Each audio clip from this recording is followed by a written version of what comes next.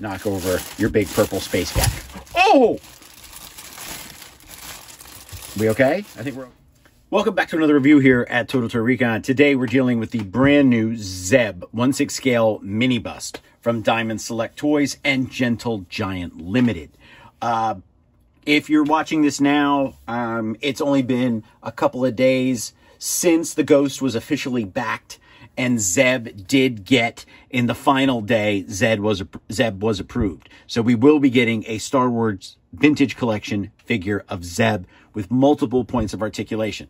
I bring that up because this is pretty much what we were stuck with when it comes to a Zeb figure. So now, not really Zeb, not here on the back, but I do have Zeb somewhere in my collection. I had to buy them. He was as basic 5 points of articulation as Kanan and Ezra were here. This was Ezra as a cadet, so this is like one of the last figures from the line. Kanan was pretty standard. It was nice to get Kanan again. I did get him with a Obi-Wan and Ezra 3-pack that it was a Toys R Us exclusive. Obi-Wan was actually a hologram, but you couldn't see it. But I do have Zeb somewhere. It is not the best figure. I mean, it's laughable. It's closer to a retro collection figure, and I'll put a picture of him up right here. Yeah, see? Not really the best. So to get an actual awesome Gentle Giant, officially approved everything with Zeb in it is fantastic. So we are going to open him up, see how good he is. This is a rendition of him, of the Lasat, as he appeared on Star Wars Rebels. So will we get another Zeb down the road as he appeared on The Mandalorian? In a Rebel pilot, as we should say, in a New Republic flight gear? Let's hope. But let's see how good this guy looks. Here we go. All right, so we have our Letter of Authenticity right here, which is the Gentle Giant baseball card. Tells us how many we have. We have 414 of 3,000.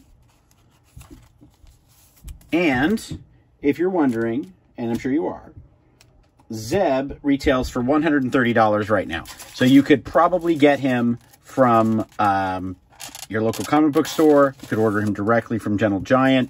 At this price point, you're going to get free shipping. And let's pull him out here of the styrofoam coffin. Got the bag on. Now, the first thing I noticed is danger, danger, danger is this. His blaster is just, first of all, it's insanely awesome. But, wow, they went full on. Look at this thing. Full on details. We've got the point here where he's going to fall in, but this is just, I can just see this breaking everywhere in the universe. This weapon is awesome, but how he holds it, how it's tied together, and the two different things, it's just, you're just asking for this thing. Wow. It's such a great weapon, but danger points everywhere. Beware. Don't let the kids near it. Don't let the kids hold it. Don't let the cat knock over your big purple space cat. Oh! We okay? I think we're okay. Oh, man. Oh, man. Oh, man, those ears. I got really nervous there. Oh, that was close. Oh. Especially because this was right down there. And I think I might have... Yep. It definitely poked my skin, too. So you're getting an extra treat. I'm not perfect. Wow. So let's start. So what I wanted to point out immediately was the battle damage here in the armor. Really, really cool. Great look. Here, and then the artwork from Sabine here on the shoulder, but the battle scarring still going out over top. The ears are incredibly pointy, very sharp. That's what poked me in the hand. So we'd say 414 there, but I love that he's making the fist, and the yellow just pops. It's such a great rendition of Ralph McQuarrie's original Chewbacca that they actually went through and actually like carried through with it. Such a really, really cool figure, and how they did him in his style. So, hey, for the first time, I could show you exactly what I'm talking about without putting up an image. So, as you can see, we have a 30th anniversary Chewbacca. Now, this Chewbacca was actually done in the style of Ralph McQuarrie. Here's a signature here. Signature series comes with a coin. This is what, you know, this was originally what Chewbacca was intended to be. When Dave Filoni went through and started doing the old, you know, artwork and looking through the archives and stuff, this version of Chewbacca is not what he is. So he made Zeb, the Lasat, the look of this character, which is brilliant because it keeps everything in the world of Star Wars that Ralph McQuarrie initially envisioned and drew for George Lucas. So this is a great figure. I recommend you ever get a chance to pick one of these up.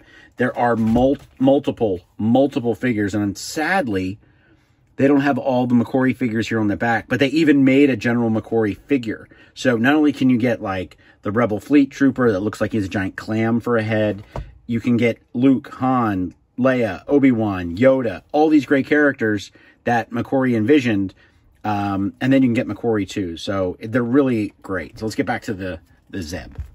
So we're now going to attach the one piece to him right here. And then we are finished. So, as you can see, he stands, he's brilliant. He really has the great look of the character. This blaster here on his back is fantastic, but it's clearly the danger point and why it isn't shipped that way and why it's an extra piece. So I do recommend picking him up. He's $130 if you're a fan of Star Wars. He is definitely worth getting. This is Bob from Total Toy Recon. Thank you for tuning in. Subscribe to my channel. Check him out. He's worth picking up completely.